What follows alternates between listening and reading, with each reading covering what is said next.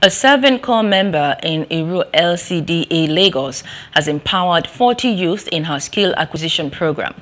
The areas of focus were fashion designing, hairdressing, barbing, makeup arts, and the like.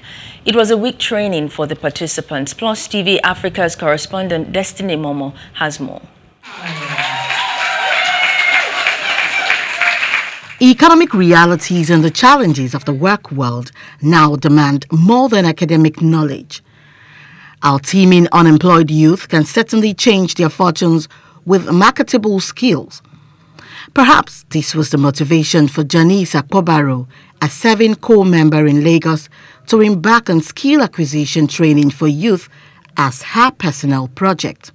In all, 40 participants were taken through different trainings for a week. Fashion designing, makeup artistry, hairdressing, barbing were some of the areas of focus. I'm so honored that I can actually make this great impact into the lives of my fellow youths. At this graduation ceremony, beneficiaries were grateful for knowledge received in skill acquisition.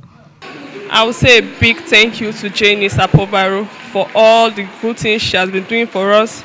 I'm so happy for this training since right from the day one of these acquisition skills. The NYSC State Coordinator and others were impressed by this move from a 7Corp member. It is what you have learned here and you impart in yourself and you work it out for yourself. These days there's no white collar. These are the things that are excelling.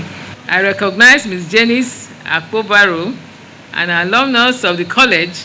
She graduated in the Department of Food Technology and currently is serving a national dear nation. Joy that we are witnessing this epoch-making event, which is coming from a heart that considered the needs of people in the society.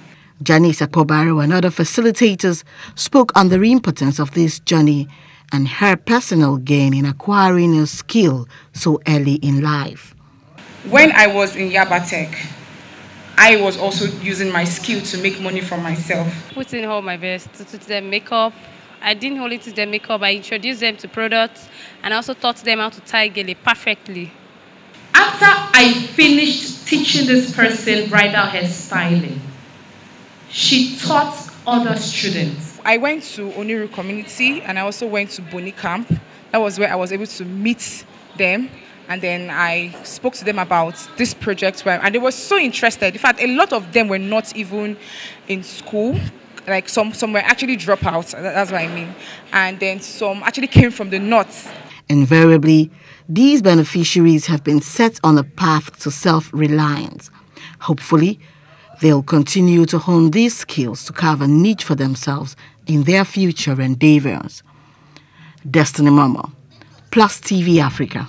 Hello, hope you enjoyed the news. Please do subscribe to our YouTube channel and don't forget to hit the notification button so you get notified about fresh news updates.